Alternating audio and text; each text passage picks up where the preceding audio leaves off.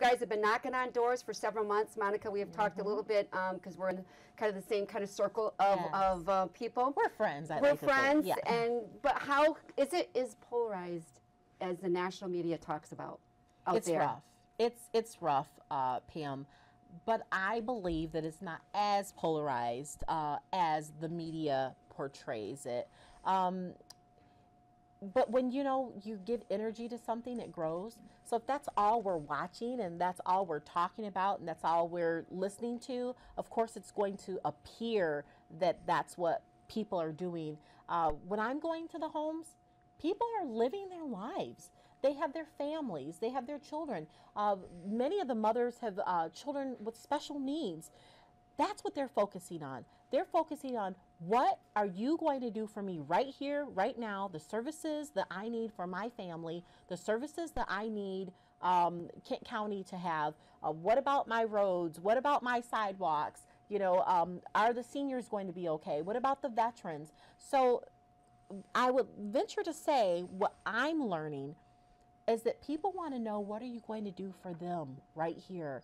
While they see national, I think that part of them feels that they aren't part of national because they can't attain or they're not able to touch, those individuals. But when I walk up to the door, and I'm currently a planning commissioner with the city of Kentwood, and I announce who I am, they say, wow, somebody would come to my door and talk to me and listen. And that's what I do. I'm there to listen, learn, and serve.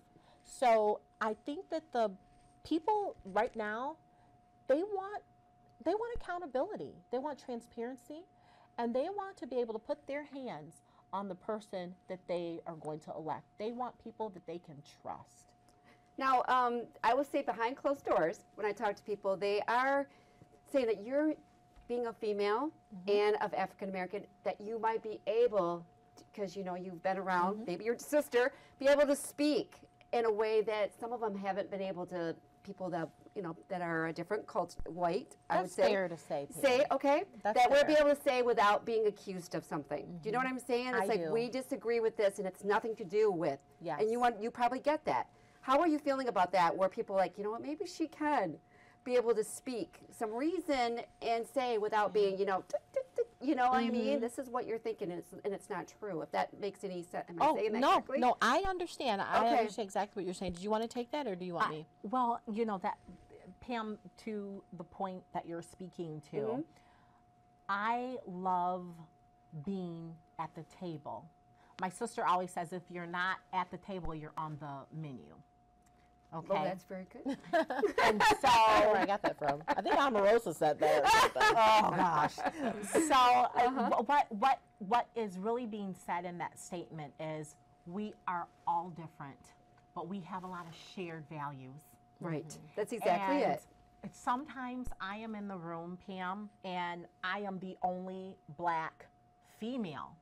Because a lot of times when you look at the Republican Party, many people believe that it's white male dominated.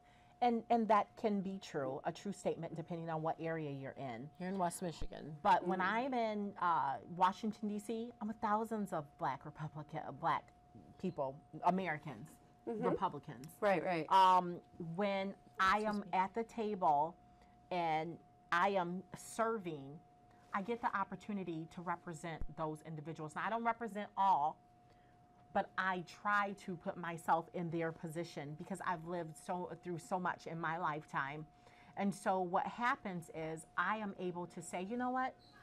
Listen, guys, I'm not quite sure that that's what we really want to do. Is that really what our goal is? Well, blah, blah, blah, blah.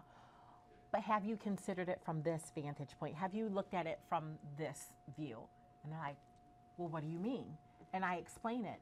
And after that, sometimes the whole vote changes in favor of people because we're going to look out for the people that we come in contact with. And if you don't come in contact with people who don't look like you, sometimes it's easy to overlook them.